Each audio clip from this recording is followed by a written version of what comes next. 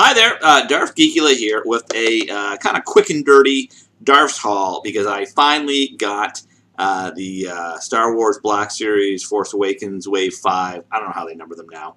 The latest wave of Black Series, which includes this guy, the Flame Trooper, which is my favorite non-regular trooper, if that makes sense.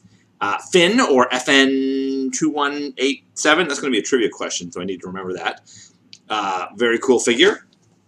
And, of course, Jango Fett, which I think is going to be an early contender for Figure of the Year for 2016.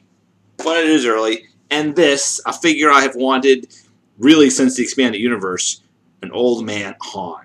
So there you go. That is them in the packages. It doesn't really matter what they look like in the package because I'm going to take them out of the package and we will have a closer look, so stand by. Okay, so first off, I don't want to say he's my least favorite figure in this wave, but he's my least favorite figure in this wave, is the Flame Trooper. Now, like I said, of all the non-regular troopers, the Flame Trooper was my favorite. I just think the concept of the First Order having a stormtrooper with a flamethrower is very diabolical, and I like that. The problem is, like all of the original First Order Stormtroopers, he doesn't get a lot of he doesn't get a good 90-degree angle on his elbow articulation. So I had a bit of a time getting him to hold the flamethrower the way I wanted it to. I actually think he holds this gun better than the regular Stormtrooper holds his gun, but still, and the arms look kind of short. But again, once I have him holding the gun, I dig it. I still like it. It's a good figure, not a great figure, but I'm really glad we have this, and I'm going to add him to my army of First Order Stormtroopers. And at the end of this video, I'll have some more pictures of this guy as well as the other figures as well. But there you go. There is the Flame Trooper. My least favorite, but I'm still really happy to have him. Okay, and here is FN2187, or Finn in Stormtrooper disguise. I would say this probably should have been the first Finn figure that we got. Because really, this is the first new character we were introduced to in that first teaser trailer way back over a year ago. This is still a great figure. Really the Finn people have been wanting for a while. Good head sculpt. It's slightly different than the original Finn figure, which is kind of cool. And the sort of bloody streak on the helmet is really well done. I like that a lot. The only problem with this figure is, much like the regular Stormtrooper and also like the Flame Trooper, he just does not get a good bend at the elbow. They really should have kept the double joint. I would rather they take away the double jointed knees and kept the double jointed elbows. The other slight problem is, I think he should be a little dirtier because he wore this and he got sort of the blood streak on his helmet in the desert of Jakku. So a little bit of battle damage, a little bit of dirt and grime, I think would have been perfect. However, otherwise, great figure. It's almost exactly the same as the regular Stormtrooper, other than, of course, the head. But they did kind of rejigger the torso to make him a little bit shorter, which is kind of cool. They went the extra mile.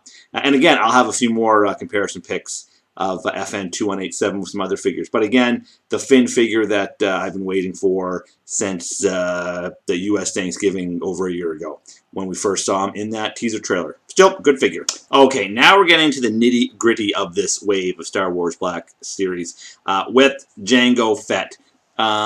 Significant because he is the first non-Force Awakens figure we've gotten for a while. So that's cool. Great figure. It looks like Hasbro finally got the paintbrushes out and gave him a really nice paint deco. His armor looks battle worn. There's some paint shading, there's some dry brushing, there's some other brushing. So that's cool to see. Some people think the helmet is a little big. Maybe it is. I think it looks fantastic. And it has a great likeness to the actor that plays Jango Fett, whose name escapes me, but I do know it. I'm just freezing on it right now.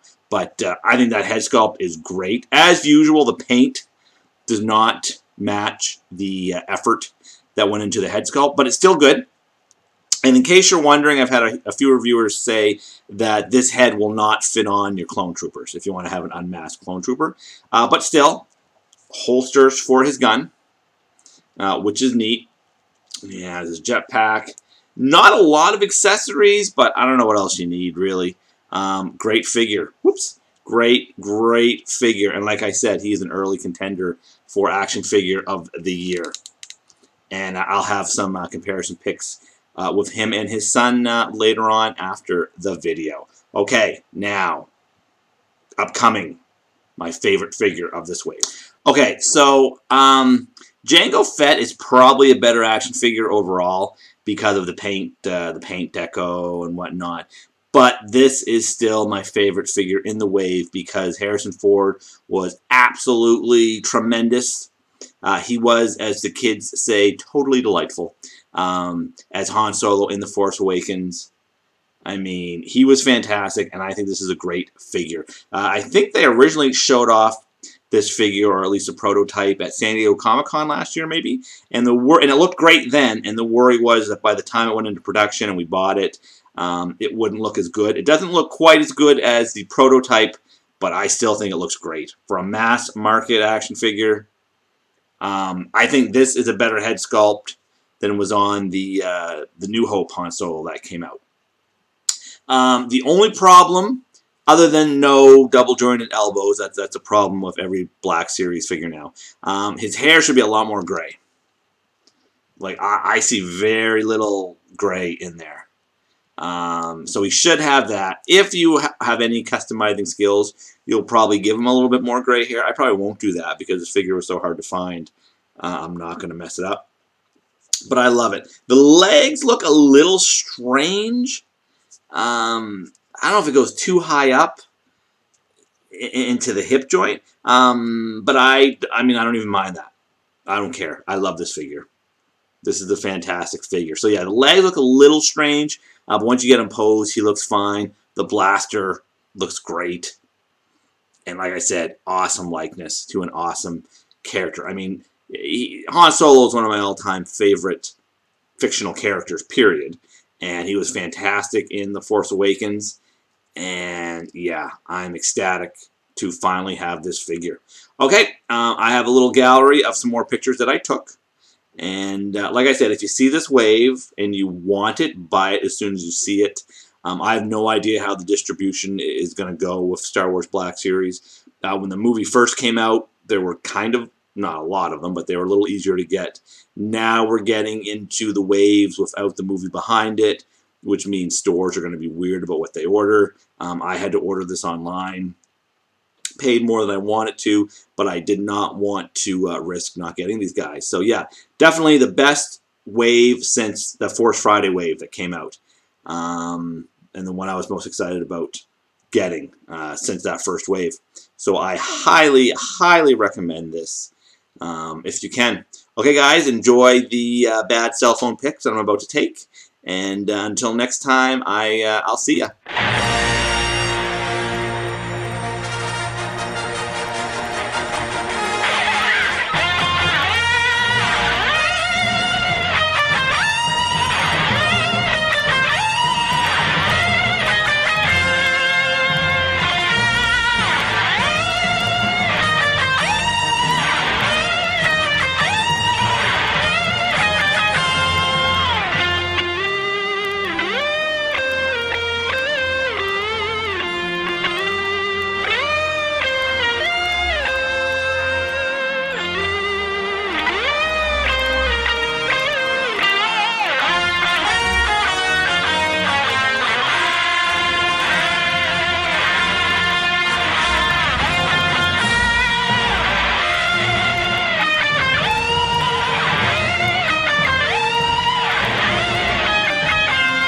Has been an awakening. Have you felt it?